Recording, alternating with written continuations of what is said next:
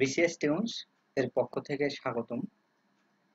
আমরা এর আগের ভিডিওতে আর্টিকেলের ইন্ট্রোডাকশন দেখছিলাম এবং সেখানে দেখেছি যে আর্টিকেল দুই প্রকার। একটি হলো ইনডিফিনিট আর্টিকেল, এ এবং এন হলো ইনডিফিনিট আর্টিকেল এবং ডি কে বলা হয় ডিফিনিট আর্টিকেল।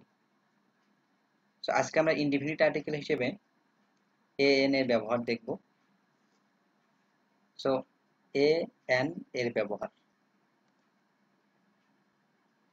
বলা হচ্ছে যা কিছু গণনা করা যায় তার একটা বোঝালে এ অথবা এন বসে। যা কিছু গণনা করা যায় তার যদি একটা বোঝায় তাহলে এ অথবা এন বসে। যেমন আমরা যদি মোবাইল ফোন গণনা করতে পারি, মোবাইল ফোন যদি একটা বোঝায় তাহলে এ বসবে অথবা এন বসবে। তারপরে যদি আমরা বলি ল্যাপটপ, ল্যাপটপ যেহেতু গণনা করা যায় তো ল্যাপটপের যদি একটা বোঝায় তাহলে এ অথবা এন বসবে।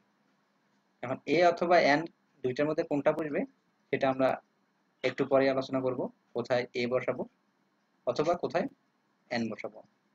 যেমন এক নম্বর এক্সাম্পলে বলা হচ্ছে আই নিড এ পেন। এখানে পেন একটি নাউন, আমরা আগেই বলছি আর্টিকেল শুধুমাত্র নাউন অথবা নাউন ফ্রেজের আগে বসবে। যদি আর্টিকেল অ্যাডজেক্টিভ এর আগে বসে অথবা প্রোনাউনের আগে বসে তাহলে অ্যাডজেক্টিভ অথবা প্রোনাউনের আগে কখনো আর্টিকেল বসে না। ভার্ব অথবা অ্যাডজেক্টিভের আগে যদি আর্টিকেল বসে তাহলে সেই ভার্ব অথবা অ্যাডজেক্টিভকে সে নাউনে কনভার্ট করে নেবে, হয় সেটাকে নাউন বানাবে অথবা সেটাকে নাউন ফ্রেজ বানাবে। দেন সেটার পূর্বে আর্টিকেল এ এন অথবা দি বসবে। সো এক নম্বর এক্সাম্পলে বলা হচ্ছে আই নিড এ পেন। এখানে পেন একটি নাউন এবং এ হলো একটি ইনডিফিনিট আর্টিকেল। এখানে পেন একটি বোঝাচ্ছে, পেন কয়টি? একটি, এই জন্য এর পূর্বে এ বসছে। I am reading an interesting novel. এখানে অ্যান বসছে। অ্যান কি জন্য বসছে? এখানে ইন্টারেস্টিং শব্দের প্রথম অক্ষরে ভাওয়েল আছে আই, তাই এখানে অ্যান বসছে। সো আমরা কোথায় এ কোথায় অ্যান বসাবো তাই একটু পরেই আলোচনা করব।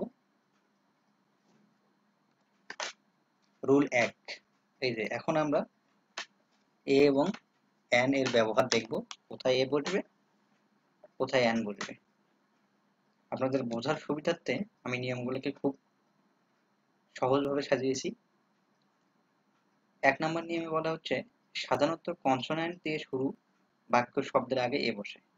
সো কনসোন্যান্ট কোনগুলো আর ভাওয়েল কোনগুলো এগুলো আপনারা জানেন, তারপরও আমি বলছি।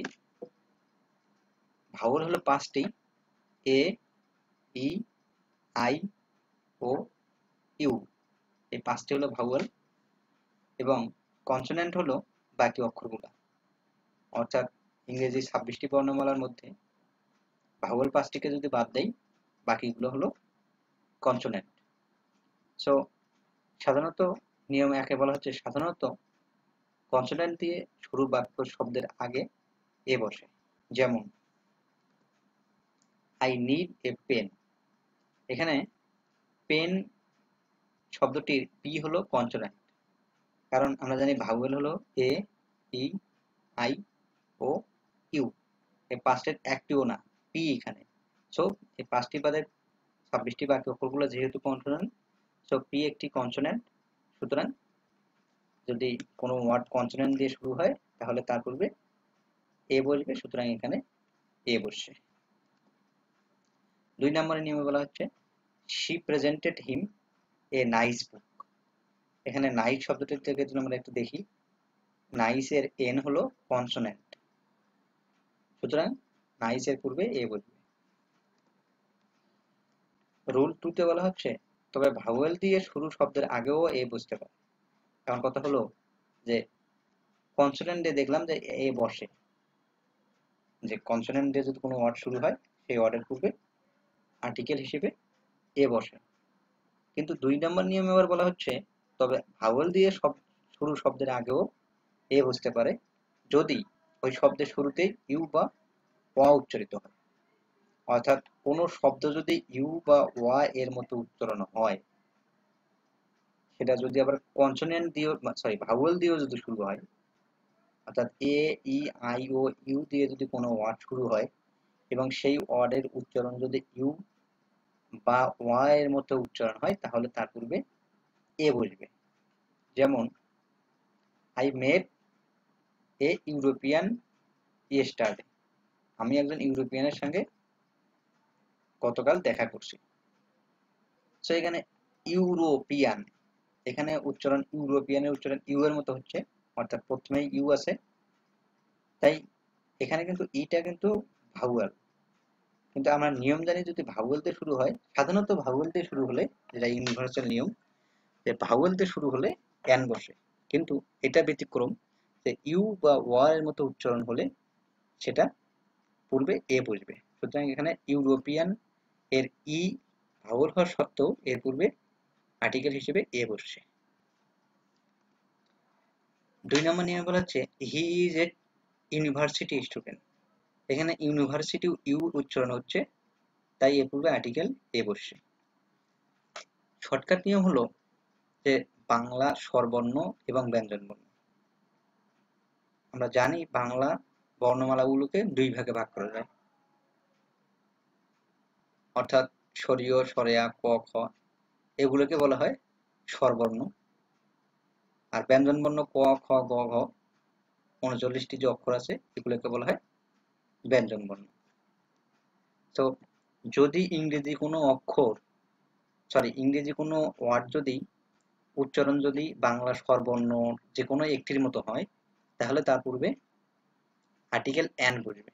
আমি আবারও বলি, যদি কোনো ইংরেজি ওয়ার্ড এর উচ্চারণ বাংলা স্বরবর্ণগুলোর যে কোনো একটির মতো হয়, অর্থাৎ স্বরীয়, স্বরেয়া, ক, স্বরীয়, স্বরেয়া, হ্রস্বই, এগুলোর মতো যে কোনো একটির মতো যদি হয়, তাহলে সেটা পূর্বে আর্টিকেল হিসেবে এন বসবে।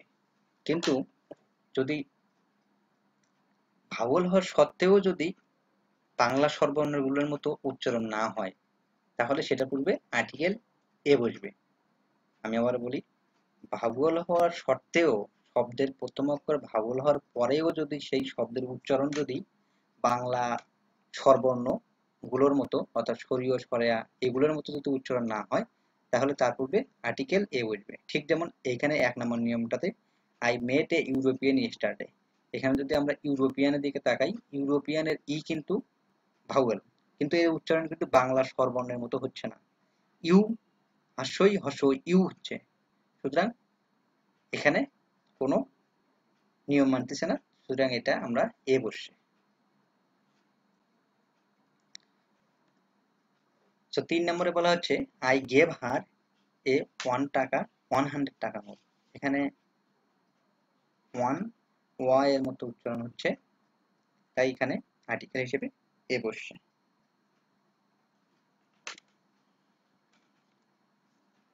রুল 3 তে বলা হচ্ছে ভাওয়েল সাউন্ড বা ওয়ার্ড এর শুরুতেই ভাওয়েল থাকলে এন বসে। কোনো ওয়ার্ডের সাউন্ড যদি ভাওয়েল হয় কিংবা ওয়ার্ডের শুরুতেই যদি ভাওয়েল 5টির যে কোনো একটি থাকে, তাহলে তার পূর্বে অবশ্যই এন বসবে। যেমন রুমি ইজ অ্যান ইঞ্জিনিয়ার, এখানে ইঞ্জিনিয়ার এর প্রথম অক্ষর হলো ই, উচ্চারণ কার মতো হচ্ছে বাংলা স্বরবর্ণ হ্রস্বই এর মতো ই, যেহেতু ইঞ্জিনিয়ার ই হ্রস্বই, সুতরাং এখানে অবশ্যই এন বসবে।